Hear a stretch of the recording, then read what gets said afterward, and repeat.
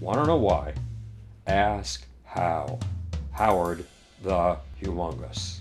Sex has three big payoffs. Payoff number one is the male-female combo as a way of tapping into the power of what game theorists call mixed strategies. Males are gambles on wild exploration. Exploration so dangerous that less than 1 in a million sperm, many less, strike home. Females are a bet on the safe, the tried, and the true. Sex uses male and female to harness opposites, to use both risk and caution simultaneously. Sexual payoff number two is the production of innovations. Innovations that allow your species to open so many new niches that it survives the next 142 mass extinctions. Innovations that generate new species, so that even if the parent group dies off, the unconventional offspring survive and thrive. Then there's sexual payoff number three, the hardest to grasp, but the most important and the most revealing about the real nature of nature, the most revealing about the nature we live with every day but fail to see. Sex is not about replication. It is not about duplication. It's about attempting something that's never been tried before. Sex is not about making replicas. It's about generating one-of-a-kinds. With sex, you make double strands of genes this cosmos has never seen. You make the only gene string in the world that has the guy in shorts reading a neurobiology paper in row 14 and the man with the broken nose and the tattoos down his wrist in row 25 on the very same string of genes. And that uniqueness is the real goal of sex. Stuart Kauffman has a useful concept. He calls it the adjacent possible. Those of us who have been influenced by him call it possibility space. Possibility space is an invisible landscape of hills and valleys. Invisible because it's the topography of all the things that the future could possibly hold. It's all of the possible implications of the past and the present. It's the terrain of all the things the cosmos could possibly be next. And possibility space is also the landscape of everything that you and I could do in the next minute, the next hour, or the next century.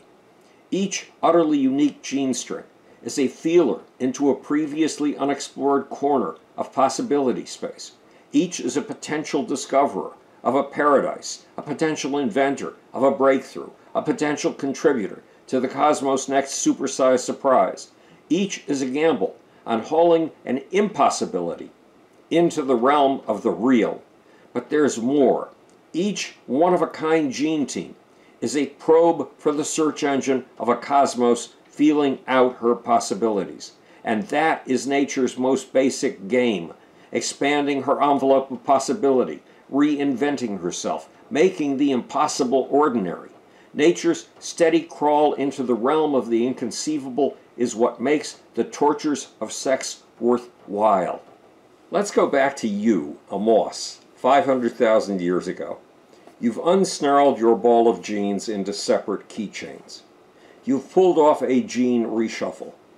To repeat, you've made single-stranded strings that are unlike anything this cosmos has ever produced.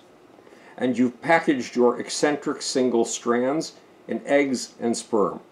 You've managed to pull off some grittily demanding, enormously intricate chores. Chores riddled with room for error, and chores intolerant of the slightest misstep. Then you've taken even bigger chances by looking for a distant mate. You've gone through processes with impossible names like meiosis, mitosis, and crossing over. You've used tools with arcane titles like chromatids, chromatin, chromosomes, chiasmus, metaphase, interphase, histones, and haploidy. Why did you go through all of this toil? And why did you force yourself through all of this intense precision? Why bother? How did your ancestors even manage to invent a process so crazily concatenated, so bizarrely imbroglioed, so fastidiously rigmarolled, and so finaglingly tangled? If entropy were for real, none of this exquisitely precise molecular engineering would have been possible. To be natural, your genome would have tumbled into the path of least effort. Your genome would have fallen apart. your keychains would have woozled their beads into an arbitrary spew like a sugar cube, dissolving in a glass of water, which means that the processes at the heart of sex are radically unnatural. All of them. Sex is unnatural? So why is it all over the place? Could it be that our ideas of nature are slightly off base? But there's more. There's one of the biggest reasons of all to invent sex. Charles Darwin spoke of a struggle for existence. In reality, the cosmos is in a struggle for both existence and exuberance, a struggle for thrift and for flamboyance. The cosmos is in a struggle for the power to exult, to rejoice, and to do a victory dance. What is the swirl of a galaxy but a victory dance over our very heads?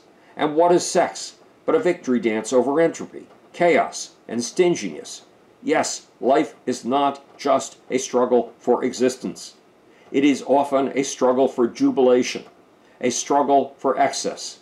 And you, the land plant, lifting your spore carriers to the sky 500 million years ago, are a part of this struggle of the cosmos to exalt. You, the land plant, are pulling off very intense stuff, not least effort stuff, most effort stuff.